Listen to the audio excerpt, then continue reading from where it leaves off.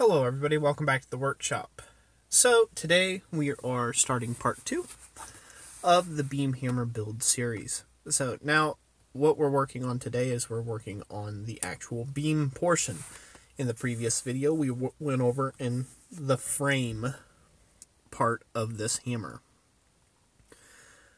What I'm working on here right now is the hinge plate, or the part that's going to make the hammer arm or handle, if you will, of the beam hammer take and pivot.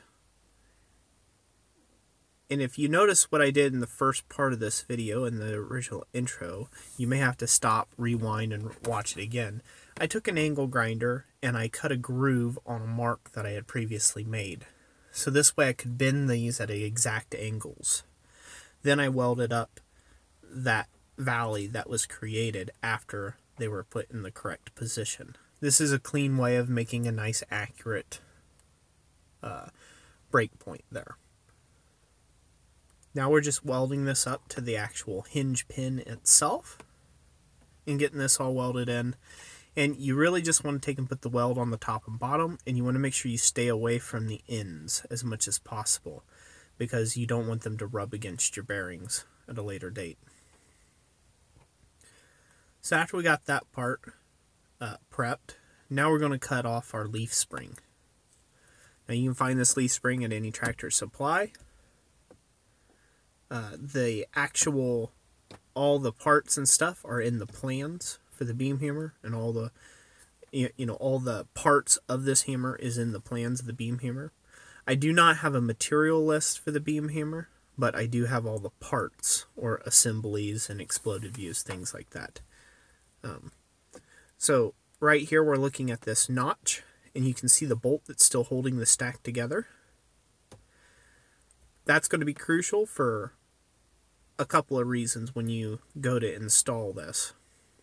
The reason why is because we don't want to have to retemper our spring, so therefore we had to cut it off. Well, there's only one hole in the spring to begin with, so we need to create a notch to where it would slot in on a second bolt, so this way it doesn't spin. Now we're going to mark this out on both sides in the center of the piece. So you should have something that's looking like this, and then we'll get it drilled and come back. So after we've got it drilled, we're going to take and mark out our locations on our wood beam, and we're going to drill holes all the way through. Now these are 3/8 inch bolts, and I believe they're just a little over 6 inches long. I want to say they're like 7 or 8 inch bolts in length. But then that's how that should look. You can see how that spring slotted into the other bolt. And there's some more details of how that hinge joint is supposed to look. So after we've got that done, we're going to flip the beam around, and we're going to work on the actual hammer portion, or the head of this hammer. Now this is done with our side pieces, our side plates. And we're really just trying to line everything up, kind of see how it's supposed to look. I've already pre-drilled the holes, once again indicated on the plans.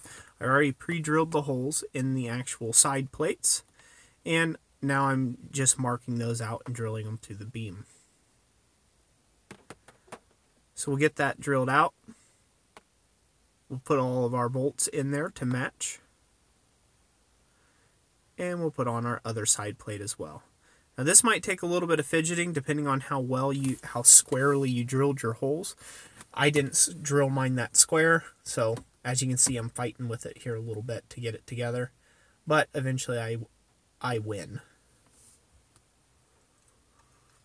So the purpose of these two clap pieces and bolting through like I'm doing here is this helps for it to not just be something that's screwed to the underside of this beam or bolted to the underside of this beam that could eventually wear out and fall off.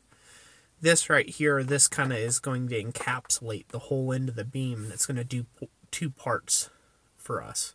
Not only is it going to encapsulate the beam, but it's also going to compress the wood fibers at the end of the beam to prevent potential splitting out at the end. And you'll see at a later time I will weld a top onto this as well after I get the dies welded up and in. Now the dies are just a 3-piece construction that I stack up and then I weld together.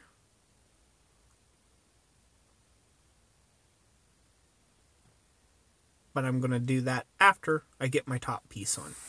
So I got my piece clamped up. And now you're seeing me tacking this up.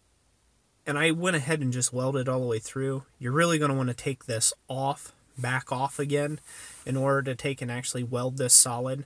Because I was getting some porosity of my weld because the wood was burning underneath and off-gassing up into the molten weld pool. So that's definitely not good. You're going to want to take and you can see all the trouble I'm having with it here. You're going to want to take this back off to weld this up. So don't do like I did, so to speak. Yeah, you can see it off-gassing there and burning. I had a terrible time getting this welded, but the camera was rolling, so I went to town. So after we get this back encasement welded on, we're going to go ahead and flip it over, and we're going to go ahead and get our dies welded up. Now at this time I went ahead and welded up my anvil dies as well for the actual anvil block that's going to go on the power hammer. But I'm only showing you one of the processes here where I weld up the actual top die. Once again, this is just multiple pieces and just all stacked together. Let me get this all welded up. Now, if you want to find a large chunk of steel that's already the right size that you don't have to weld up, that's great. I wasn't able to locate that at my local scrapyard, so I just decided to weld everything up out of smaller pieces, which is totally fine for what it's going to be used for. Also, this is a mild steel die meant to be used with mild steel or tooling underneath it. Now these are just flat dies. I didn't know if I wanted to drill them out at a later date and add bolt-on dies or things like that, so I left them pretty much just as mild steel dies. The point is to get the mass behind the hammer, and then you can figure out your die system later. Whatever tickles your fancy. So now you can see we have this really tight fit around the wood here. Excuse me. We have a really nice tight fit around the end of this wood beam here, and that'll help prevent any potential splitting of any sort. Now, one thing I would suggest is when you buy your lumber for this project, that you make sure you pick the least knotty type of wood that you can get, or anything that has any sort of chinking or splitting or cracking or twists in it. It will just help you greatly in making this a really nice beam hammer. So there you go. So now you can see all the details there of how that all got welded up. That's it for this video. Join me in the next part of this series where we do the anvil block. God bless you all, and we'll catch you on the next one.